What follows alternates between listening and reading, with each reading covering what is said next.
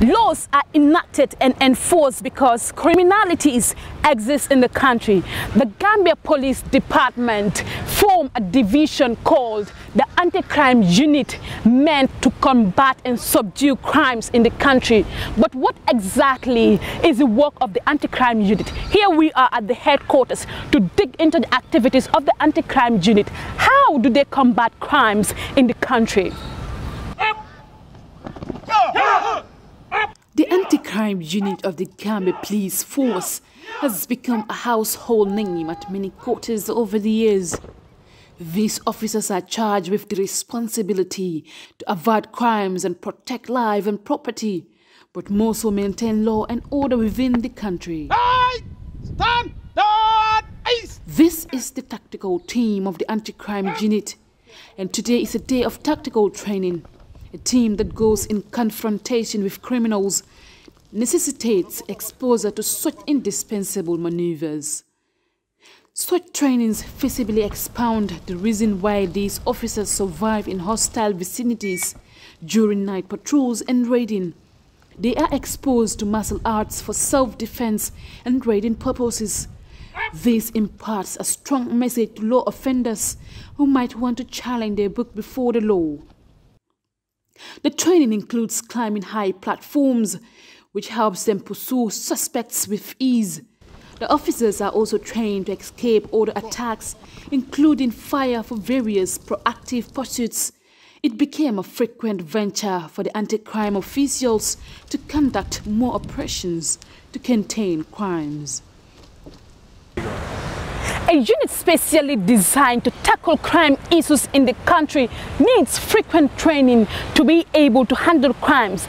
The Anti-Crime Unit is exposed to tactical trainings and difficult trainings to be able to combat crimes, especially when they visit crime hotspots in the country.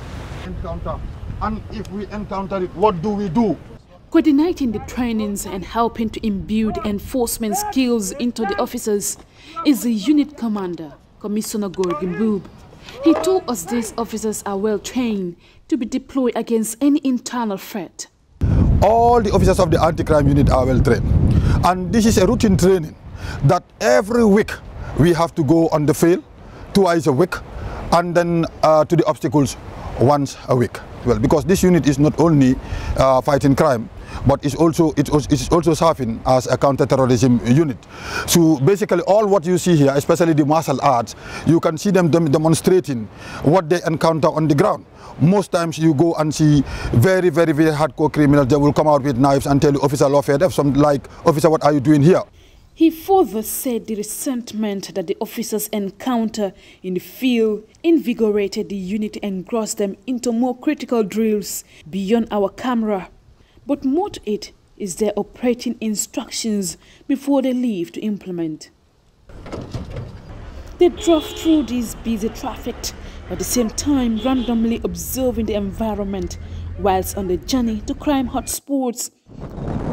The squad drove straight to Tanja Fish Landing site, a place they described as a hotspot for unlawful dealings. Who might have assumed this breezy environment, endowed with natural resources for the fishing community, will turn into an avenue of delinquencies when the fishers fall close for work and their canoes stealthily swinging above the sea.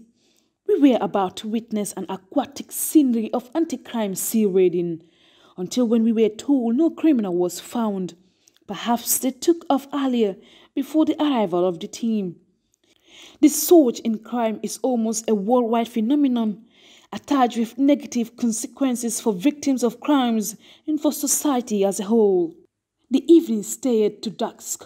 The officers continued the night patrolling to designated areas to observe and preserve the peace whilst preventing misconduct.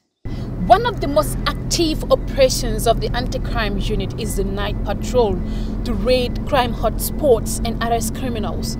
The state broadcaster continues the journey into the night with the Anti-Crime Unit.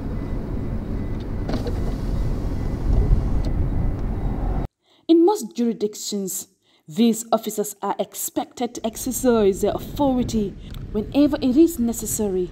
Here in Bruford, A group of young men ran off the zone, leaving their stuff behind before the team arrives.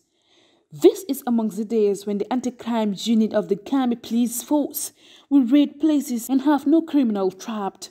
Having to storm the crime hotspots unexpectedly has significantly reduced the rate of crime by law offenders, perhaps a move that credits the government for allowing people to exercise their freedoms, but determined to protect them from the rough elements bent on disrupting peace. The team drove back to the headquarters where they had a short briefing before dispatching. It has become a normal routine for law offenders, leading to the continuous oppression of the anti-crime unit to combat crimes in the country. Aminata E.Sanyang, GRTS.